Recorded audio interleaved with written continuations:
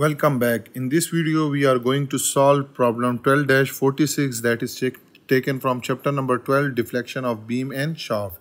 And the book name is Mechanics of Material by R.C. Hibbeler. So statement is determine the slope of shaft at the bearing at A and B. The shaft is made of steel and having diameter 30 millimeter.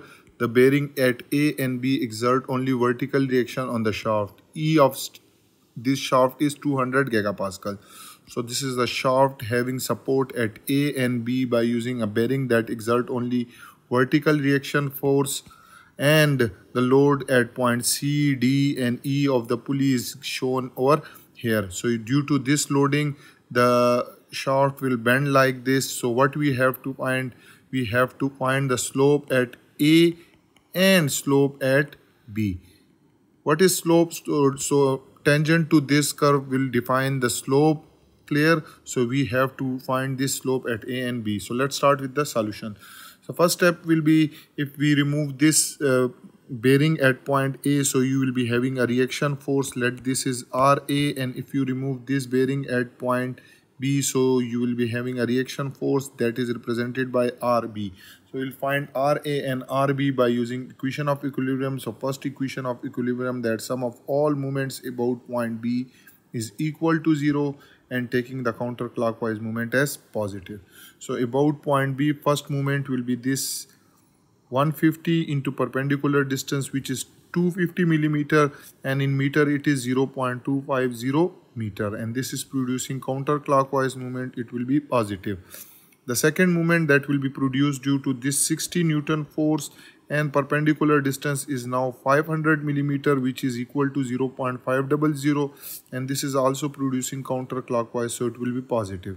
The third movement will be this one, and perpendicular distance is 0.750 meter, and this is also counterclockwise, so it will be positive. And the last movement due to RA into perpendicular distance is now 1000 millimeter, or it is 1 meter, and this is producing clockwise, so it will be negative. And the sum of all these moments about point B will be 0. So I will write 150 into perpendicular distance is 0.250 plus 60 into 500, which is 0.500 meter, plus 150 into 0.750 meter, and minus RA into 1 is equal to 0.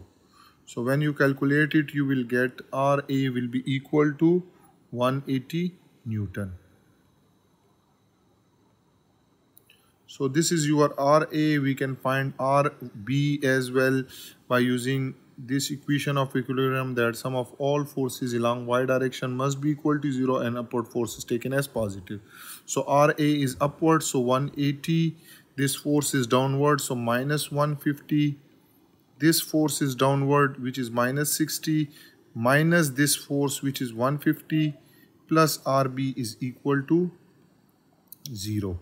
So from here you will get 150, so 180 minus 360 plus RB is equal to 0. So it means that RB is equal to 180 Newton.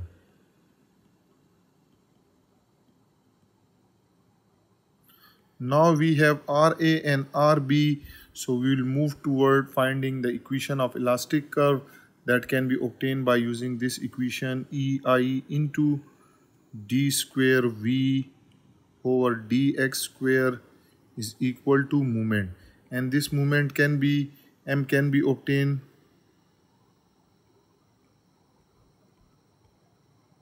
by using Macaulay's method or singularity functions.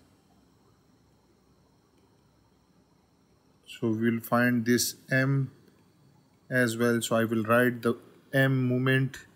Now you can see all the loadings are point loads at A, C, D and E, and there is a table that is shown for the point load, that is serial number 2. So for point load, the movement function is defined by this equation, and this point P is upward, so it will be positive, and this is acting at a distance of A, and X start from this distance. So we'll start for RA. So for RA, A is equal to 0 and X is starting from this point.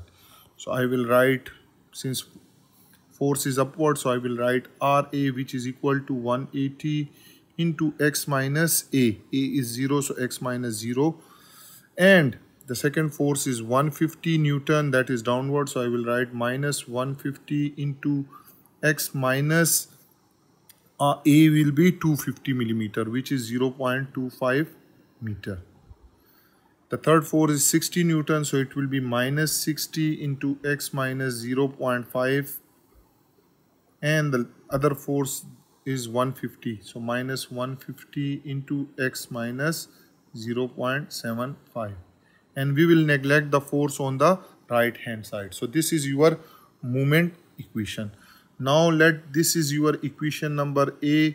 So put value of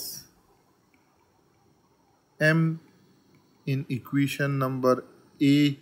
So what we will get is that EI into Y, EI into D square V over dx square will be equal to 180 into X minus 150 into X minus 0.25 minus 60 into X minus 0.5 minus 150 into X minus 0.75. So integrate this equation. What we will get EI into dV over dx will be equal to 180 square, 180 x square over 2 minus 150 into X minus 0.25 square divided by 2 minus 60 into X minus 0.5 square divided by 2 minus 150 into X minus 0.75 square divided by 2, plus there will be a constant of integration which is C1. So this will be equal to EI into dV over dx will be equal to 90x square minus 75 into X minus 0.25 square minus 30 into X minus 0.5 square minus 75 into X minus 0.75 square plus C1. This is your equation number 1. So what we will do is that integrate equation number 1. So you will get EI into V will be equal to 90x cube over 3 minus 75 into X minus 0.25 whole cube over 3 minus 30 into X minus 0.5 whole cube over 3 minus 75 into X minus 0.75 whole cube divided by 3 plus C1x plus C2. And if you further simplify it, you will get EI into V is equal to 30x cube minus 25 into X minus 0.25 whole cube minus 10 into X minus 0.5 whole cube minus 25 into X minus 0.75 whole cube plus C1x plus C2. And this is your equation number 2. Now we can find C1 and C2 by using boundary condition. So I will write boundary conditions for that.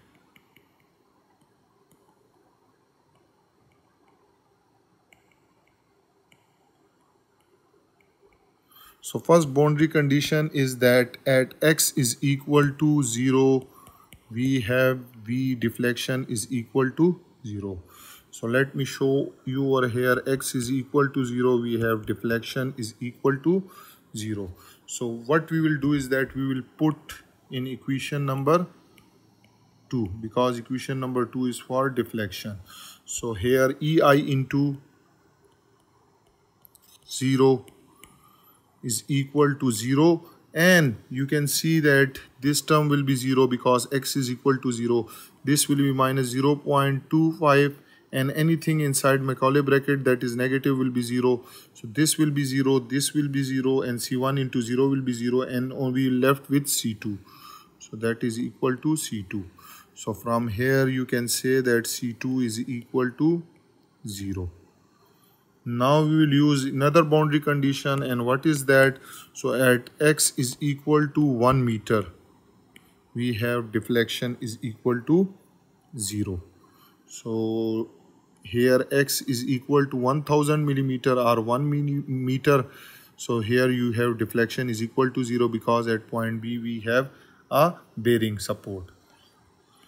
So put in equation 2, that is about deflection. So EI into 0 is equal to 30 into 1 cube minus 25 into 1 minus 0.25 whole cube minus 10 into 1 minus 0.5 whole cube minus 25 into 1 minus 0.75 whole cube plus C1, which is C1 into 1, and C2 is equal to 0.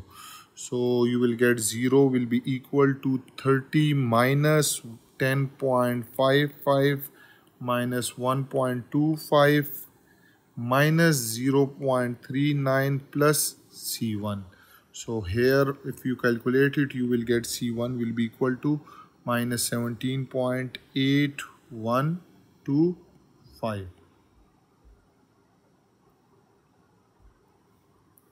Now you have C1 and C2, so put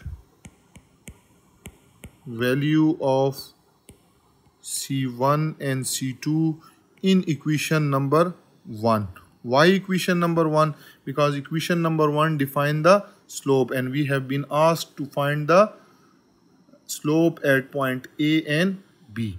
So we will put it in equation number 1. So we will get EI into dv over dx, which is equal to slope, and that is 90 into x square minus 75 into x minus 0.25 whole square minus 30 into x minus 0.5 square minus 75 into x minus 0.75, and C1 is minus 17.8125. And when you divide EI on both sides, so you will get dv over dx, that is equal to slope, and that will be equal to 1 over E times I into 90x square minus 75 into x minus 0.25 whole square minus 30 into x minus 0.5 square minus 75 into x minus 0.75 and minus 17.8125. Now slope at A is not known, and this slope is at x is equal to 0. So here you can see that x is equal to 0. We have to find slope at point A. So what we will do, we'll put x is equal to 0 in this equation. So let this equation is equation number B. So put x is equal to 0 in equation B. So you will get slope at x is equal to 0 will be equal to theta A, and that will be equal to 1 over E into I, and 90 0 square minus 75 into 0 minus 0.25 square minus 30 into 0 minus 0.5 square minus 75 into 0 minus 0.75 square. This is square.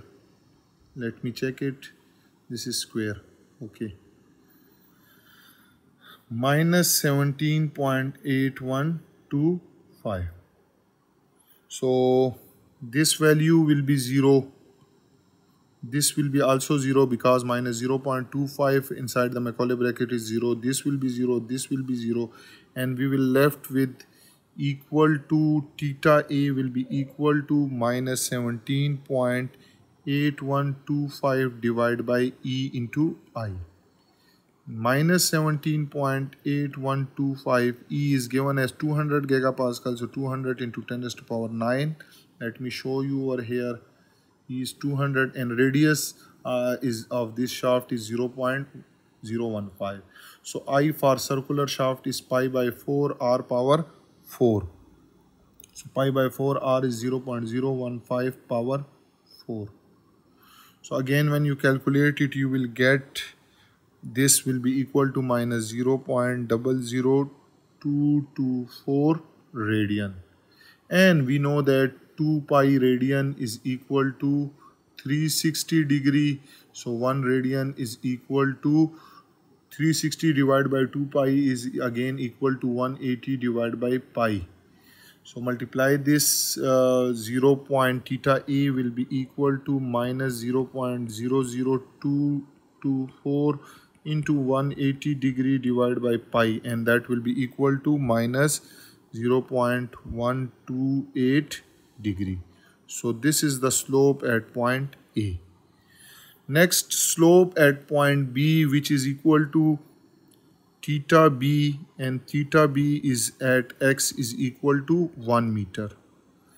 So here you can see theta x is equal to 1, theta B will be. So put the value in, put in equation B.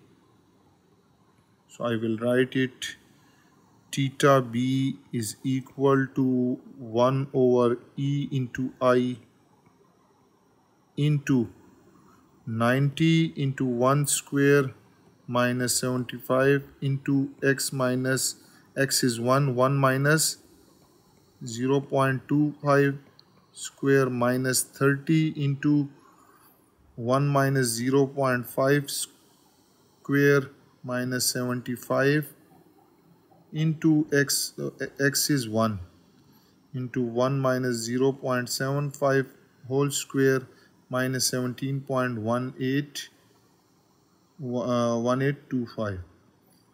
And when you put the value, that will give you 17.1825 divided by EI. So E is 200 gigapascal, 200 into 10 raised to power 9 multiplied by I is pi by 4 r power 4, which is 0.015 power 4. So again when you calculate it, it will be equal to plus 0.00224 radian. And you can say that if you want to convert it into degrees, so you have to multiply it with 180 by pi. So you will get the angle will be equal to 0.128 degree. So this is plus value and this is minus. So this minus means this is clockwise. I will write clockwise and this will be counterclockwise direction. So if I show you over here, let this is the angle. So this angle will be equal to, this will be equal to theta A, that is minus 0.128 degree clockwise, and this one will be counterclockwise, will be theta B, and that is 0.128. And that was all about this problem 12-46. I hope you have enjoyed this video and you have learned from it. Those who are new to my channel, then subscribe it and don't forget to press the bell icon so that you can get notification about my latest videos. If you have any question, you can ask me in comment section. Thank you for watching.